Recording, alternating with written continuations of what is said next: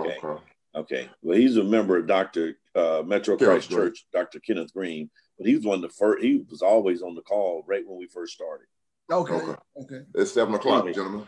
Go ahead. Yeah, we're ready. We're live. All right. Good morning, men of God. We'd like to welcome you all to the National Men's Prayer Call, where we meet every Tuesday and Thursday from 7 to 7:30 p.m. a.m. Central Time. If you'd like to join in with us, we have a Zoom line, and also you can join us on Facebook Live. And this morning we have a dynamic speaker, Dr. Wesley Perine, who's going to provide us with some outstanding information and content here this morning. So we're not going to take up a whole lot of time. We want to get this gentleman out of the bullpen and allow God to use him and have his way. But first, we want to talk about the theme for this month. It's impact. And it says, now that we are here, what's next? And so that's what we're all about. We're all about making an impact and all about providing content from a spiritual connotation in order to provide change for not only other men, but for ourselves and our families as well. So this morning, we want to also pray for the Cathy family as they lost Darren Cathy. He was a listener from day one to the National Men's Prayer Call, and he was also a member of Metro Christ Church, where Dr. Kenneth Green is the head pastor and also the founder of the National Men's Prayer Call line. So we want to uplift Dr. Kenneth Green and his congregation, as well as the Cathy family when we go into prayer. But as usual, as normal, I like to start off with the scripture. And the scripture for this morning says, Isaiah 64:8, but now, O Lord, thou art our Father. We are the clay, and thou our potter, and we all are the work of thy hand. So we all are the work of the hand of the God that we serve. So without any further ado, we're going to go into prayer here this morning. Dear Heavenly Father, we just come before you as humble as we know how, with bowed head and humble heart. Father God, first and foremost, just come to give you thanks, Father, and the glory and the praise you so richly deserve. Father, we just thank you on this day for brand new grace and brand new mercy. Thank you for touching us with your finger of love. Father, allowing us to open our eyes, understanding, Father God, that it was you who allowed us to arise this morning and not our alarm clock. Father, we just thank you, Father, for that we woke this morning and found everything to be well. Father God, found everything to be in place.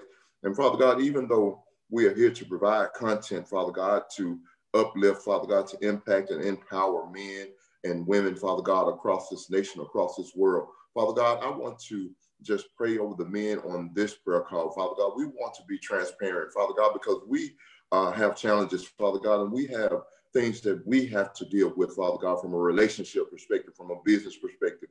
So, Father, I want to speak over every man and every family on this line, Father God. We just read in the scripture, Father God, that you are the potter, Father, and we are the clay, Father. So we know that we are continuing to be shaped and molded, Father God. Continue, Father God, to shape our minds, Father God. Continue, Father God, to change us from the inside out, Father God, because we know, Father God, that first and foremost, our spirit and our heart has to be changed, Father God. The word, Father God, that we stand on, Father God, the word that we speak about, Father God, the word that brings us joy, Father God, the word that gives us peace in a troubled time, Father God. We have to have that word in our spirit, Father. That word has to be planted and rooted within us, Father. So we just thank you for this opportunity. We thank you for this platform, Father God, not only just to change lives, Father God, but to touch lives, Father God. So, Father God, we just ask, Father God, that you continue, Father God, to watch over us, Father God, and continue to protect us.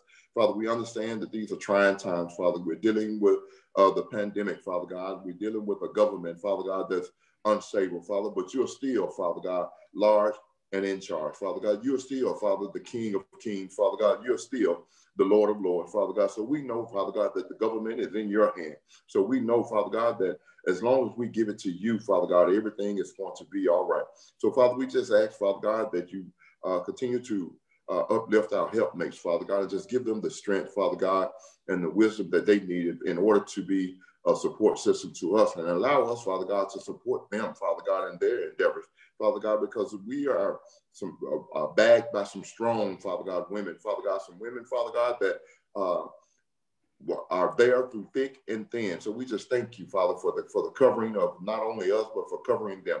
And Father God, we just thank you for our children, Father, and ask you, Father God, continue to protect their minds, Father God. Continue, Father God, to protect them as they go through virtual learning as while we deal with the pandemic, and protect those instructors and give them peace, Father God, and then give them the vision, Father God, that they need in order to be productive, Father God, in the virtual learning classroom. And Father, we just thank you, Father, for another opportunity to come before your presence. And Father, we just ask, Father God, that you protect the Catholic family. Father God, give them understanding during that time of bereavement, Father God, during that time of loss, Father God. And we just ask, Father God, that you continue, Father God, to lift them up and allow them to be strong during this time of bereavement, Father God. And just we offer our condolences, Father. And we just ask, Father God, that you can protect Dr. Kenneth Green, his mind, Father God, and allow him, Father God, the strength that he needs, Father God, in order to get through this trying time. Because I know that he lost a dear member, Father, and we lost a brother. So, Father, we want to lift our hands and wrap our hands around that family and to let them know, Father, that we're here for them and that they are in good hands. And, Father, we just ask, Father God, that you give them peace during the time of the storm. And, Father, we just ask, Father God, that you cover Dr. Wesley on this morning as he bring us the word, Father God, for this morning. Father God, clear his mind, clear his heart. Father, speak through him.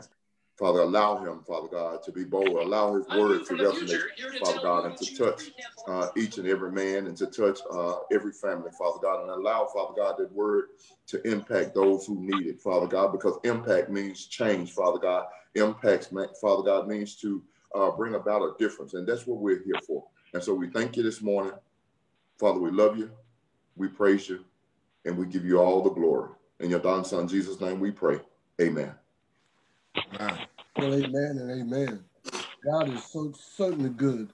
And this morning we're just excited to be able to lift his name up again. And Anthony, between you and Reggie, y'all pray the horns off of Billy Goat. We ain't got to be scared when we got you in the house praying here.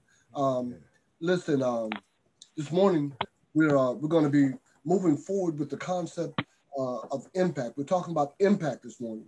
And as we vetted our speaker this morning, I was talking with him and we were just kicking it up. And so I said, what's the name of the church? And he said, the name of the church is Impact DFW. So we're talking about impact. Now that we're here, now what? What's our next step? What's our next best move in order to be able to make 2021 the one that's going to make the difference in our life, that's going to take us to that next level of winning and beginning to do all that we were designed to do. Dr. Wesley is he's the youth and children's pastor at Impact DFW. He's also a corporate trainer. So this morning, as he comes before us, he's going to share information for our transformation as well as our acceleration. So buckle up, get ready, because we've got a brother that, like no other, that was God sent to bless us well. Are you there, Dr. Wesley? Yes, sir. I'm here. Can you hear me? Yes. All right. Once again, good morning to everyone. Thank you so much, Mr. Mack, for the word of introduction, and also Brother Anthony for that fantastic prayer this morning. As Mr. Johnny Mack said, I am the children and youth pastor of Impact DFW, where our lead pastor is Pastor Kwesi Kamau, located here in Dallas, Texas, and definitely excited to be a part of this platform. I want to shout out my brother Sakoni for tying me to this, and Mobile representing the city and saying, hey, you need to be a part of this, man. It is a national men's prayer call where men are coming together and to be able to share the good news, the gospel, and help us to go from good to great. And just meeting some of the men this morning, I sent out the message. I got to shout out some of the brothers that's here from Impact. I see Tori's on here, Brother Johnny. I see you guys on here. So definitely just want to say this is an exciting time for for men. And this is an amazing platform for men to be able to come together first thing in the morning. I mean, I don't know about y'all, but this is better than a cup of coffee for me, to where I can come in, I can wake up. You may got Folgers in your cup, but I got some praying men in my cup. And that's what's going to get us motivated, excited, fired up about the day, because some of us woke up with marriage problems. Some of us woke up with children problems. Some of us woke up with job problems. Some of us woke up with sickness, but at the end of the day, God is still God. And when men can come together, how good and how pleasant it is for brethren to dwell together in unity. But I'm gonna slow down before I take off. And I just want to start with just a quick word of prayer as we get ready to dive into this amazing theme of impact. And like I told Johnny Mac, it's just a coincidence that your theme is impact. The church I attend is impact. So I just know that God is all the way in this thing, and I'm excited about it. Father God, we say thank you for this time, this privilege, God, to be able to speak your word. I ask, God, that you hide me now, that they see less of me, none of me, and all of thee. God, let the words of my mouth and the meditation of my heart be acceptable in thy sight. In thee, O Lord, we put our trust. Amen. I was telling Johnny, as I started kind of writing through this thing last night and diving into it, and God, shook me this morning around 3 o'clock and said, okay, he hit me with a different download. And then, and there's always someone got to download something, because when you connect it, he'll download, so he downloaded something, because as we're trying to be and move in this space of saying, hey, impact, right? But I first have to ask these men a question. How can we be impactful if we hadn't been impacted? So how can we shift to this place of being able to be impactful if we hadn't been impacted, if we hadn't had an experience, if we hadn't had an encounter, if we hadn't had a situation that has caused us to be able to call on the name of Jesus? And then the question was like what now? Like, where do we go from here? And I just want to dive into the subject of maintaining a can-do spirit. For those of you who have your Bibles, if you turn with me to a very familiar passage, Philippians 4, Philippians chapter 4. And the exciting part of the text is at 13, but the context of the text, we can start reading in verse 11. So Philippians 4 and 11, it reads, "Now that I speak in respect of want, for I have learned in whatsoever state I am in, therewith to be content. I know both how to be abased, I know how to be abound. Everywhere and in all things I am instructed both to be full and to be hungry, both to be abound and to suffer need. I can do all things through Christ, which strengthens me." And once again, I just want to tag this text with preaching, maintaining a can-do spirit. Because as we shift into this time, like, where do we go from here? Like, man, we're coming out of one of the craziest years we've ever seen. We're coming out of this situation.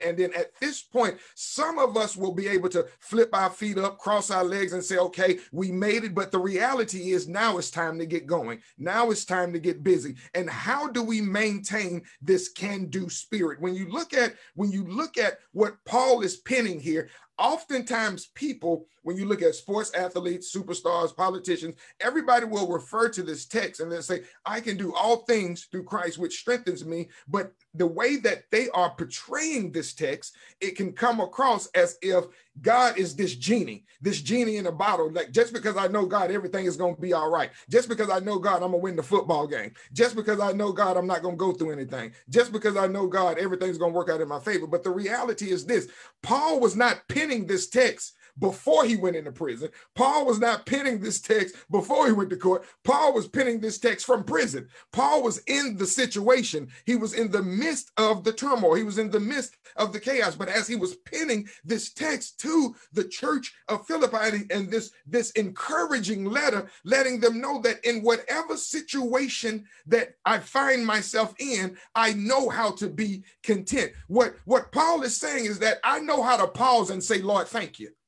You know, if as men, sometimes we get on on a course of trying to chase success, trying to chase these things, trying to chase after so many things, trying to be like the Joneses. We want the car that he got. We want the suit like he got. We want the job like he got. But Paul said, in whatever state I find myself in, I know how to be content. I know how to say, Lord, thank you for the house that I got. Lord, thank you for the car that I'm driving now. Lord, thank you for the job that you've given me now. Lord, thank you for allowing me to come out of 2020 and finding myself right here. Paul is saying, I know how to say, Lord, thank you. But when we look at Philippians 4:13, I can do. I just want to look at those first two, I can do. Men, we can't lose sense of I can do.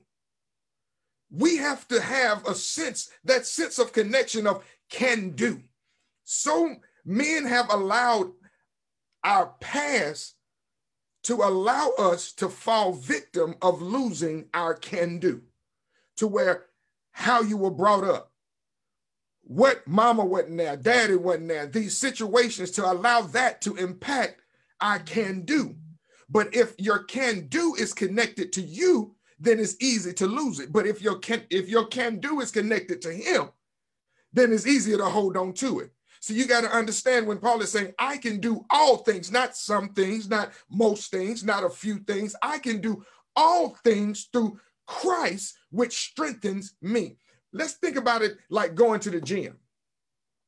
When we go to the gym, many of us already woke up January 1 and told that lie that we was going to go to the gym, lose 15 pounds, and we were going to do that. We were going to get stronger. We were going to get back in that suit that we wore back in 98. You ain't going to fit in that suit no more. Your wife's been telling you to donate it, get rid of it. Don't nobody even wear corduroy no more. But anyway, we're going to go into this thing. We're going to get back into the gym. We're going to do this. We're going to walk. We're going to do all this stuff. But we know that when we get a trainer and then we get into the gym, and one of the things that I hate about stopping working out and starting back working out is the pain that falls in the muscle.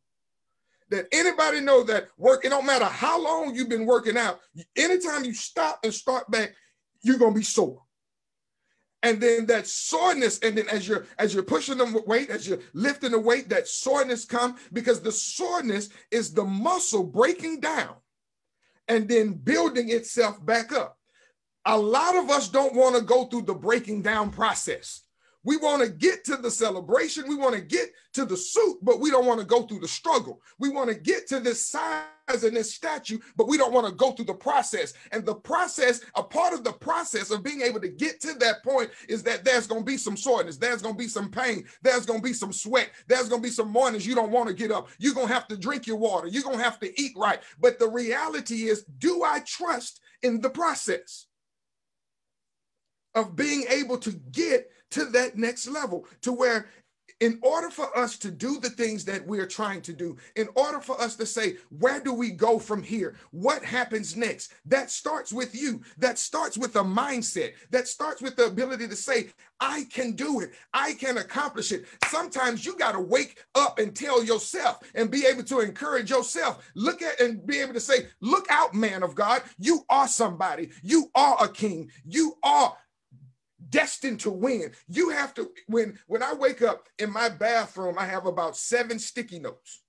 And these sticky notes have been there for like literally 3 years. I have to put tape on them now so they still stay up there. But these sticky notes are affirmations because I can't depend on what if my wife is going to tell me great job. I can't depend on if society is going to tell me, if my mom is going to tell me. I have to be able to. So, and one of those affirmations is this scripture that I can do all things through Christ that strengthens me. And as I go through these affirmations in the morning, I'm encouraging myself in order to be able to maintain a can-do spirit, because the reality is the enemy is busy. All day the enemy wants to knock us off our square. All day the enemy wants to try to throw us off our course, and we have to have a mindset of focus, of mindset to where say, I look towards the hills from which cometh my help, because my help comes from the Lord. I'm not trying to do it in my own strength. I gave it over to the Lord years ago.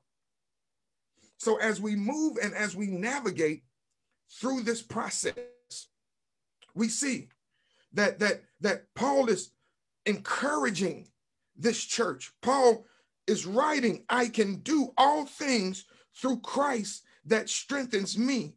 And then when we go to where down to verse 14, notwithstanding ye all well done that ye did communicate with affliction, now ye Philippians know also that in the beginning of the gospel, when I departed from Macedonia, no church communicated with me as concerning giving and receiving, but ye only. Letting them know that you're going to find yourself in a position where everybody's not going to be your cheerleader.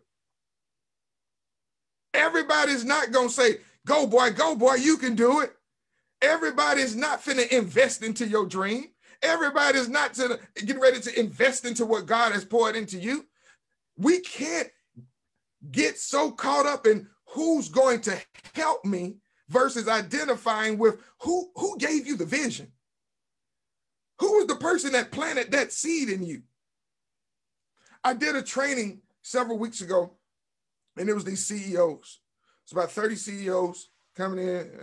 They own these million-dollar companies, and we were going through this training of leadership and development. And as I'm training these guys, you know, there was this undertone of negativity. It was always somebody else's fault. It was my general manager's fault. It was my call taker's fault. It was my technician's fault. It was this person. It was my marketing person's fault. I don't know my numbers because my accountant didn't give me access to my QuickBooks. It was always somebody else's fault. And then I went back and I asked them, I said, when is the last time you've dreamed about your business?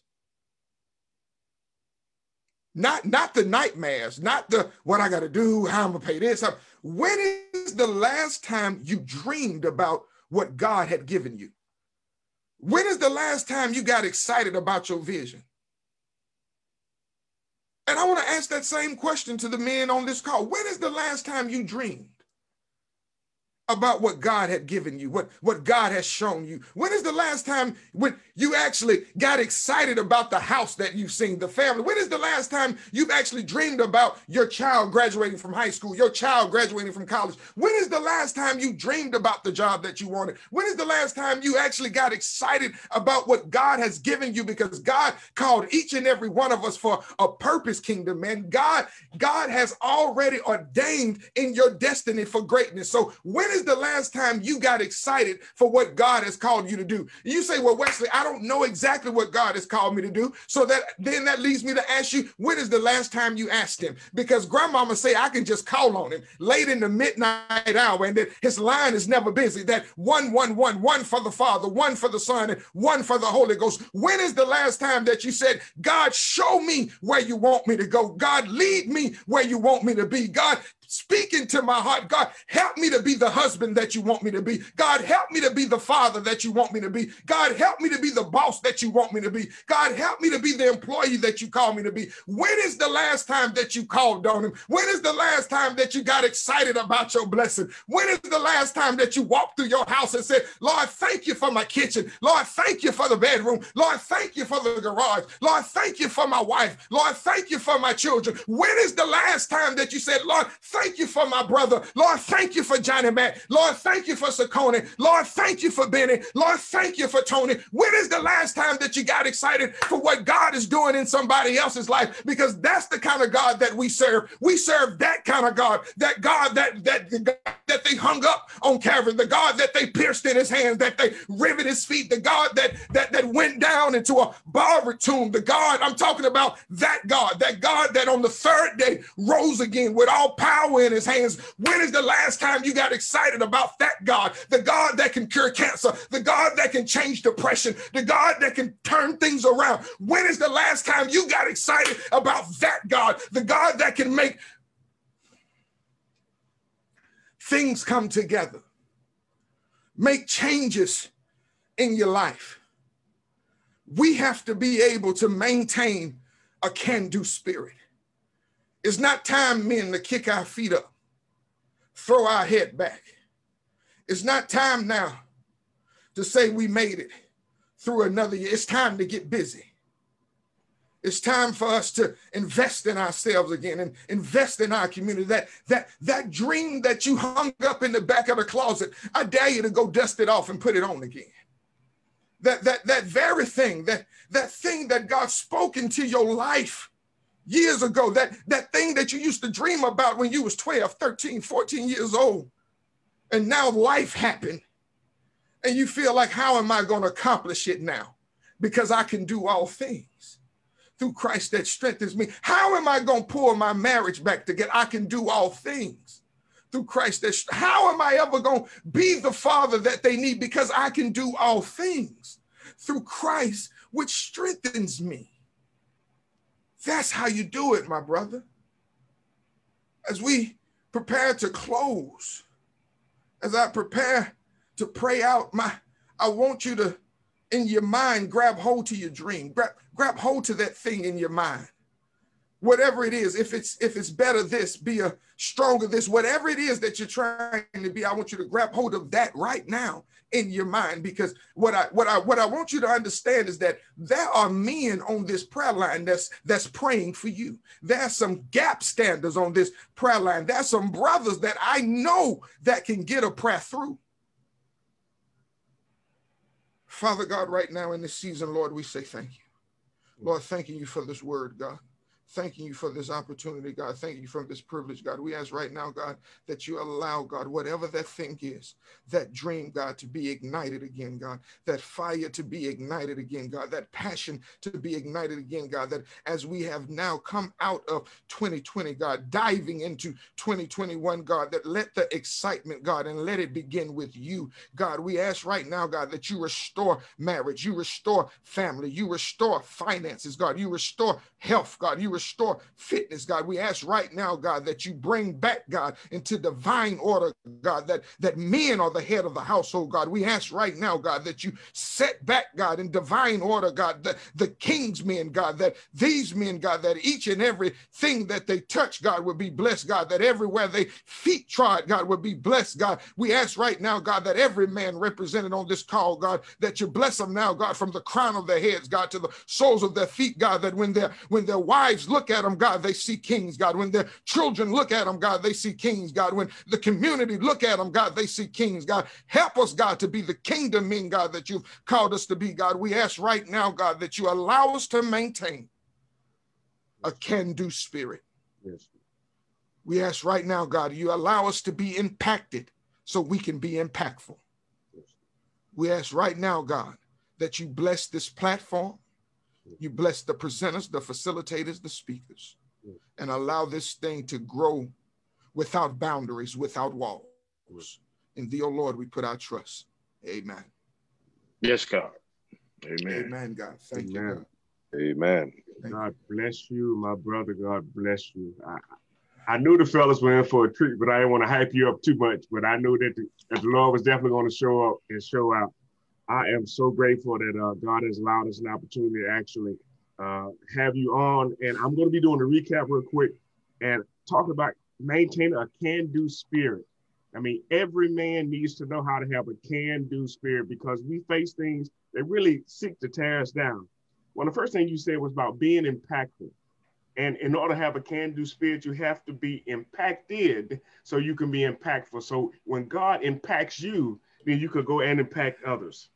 And you talked about being content, or be content, how we as men need to be thankful for where we are. That doesn't mean the fact that we stop striving or thriving for a better life, but being thankful for where we are. You said, don't let your past put out your can-do. And a lot of us, we've had issues in our past that have been a hindrance to us. They've been a weight, but the word of God tells us to lay aside every weight that so easily beset us, so we can't let our past put out our can-do spirit. And you said that even when you're working out, the fact that your muscles are being broke down to be built up. And as men, we know that we have gone through situations where we've been broke down, but in the end, as we continue to trust God and do what's right, God will build us up. You told us to trust the process. That means that we have an opportunity to actually believe God in spite of what we see. Yes. And that was really encouraging.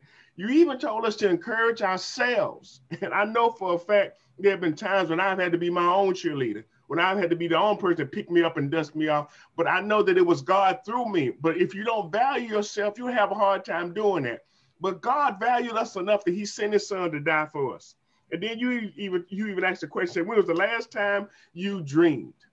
When was the last time you dreamed? And I know for myself that that I have never felt more like a child when I was creating something. In fact, when I was fulfilling the dream that God had placed in my heart. Yeah. So I want to encourage every man on this call, everybody that is listening, that is tuned in, even the ones watching the replay.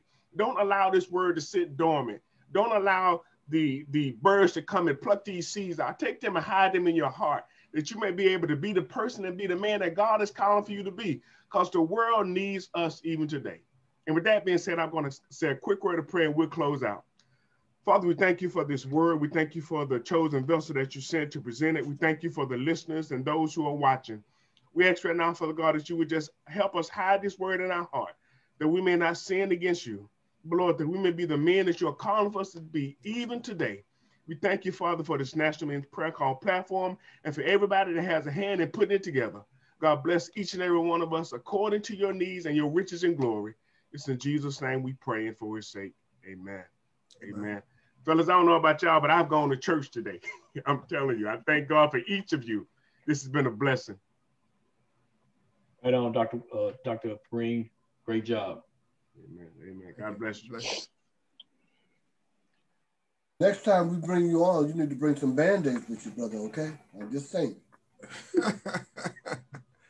Thank y'all so much. Thank you for having me. Thank you. Thank you so much for having me.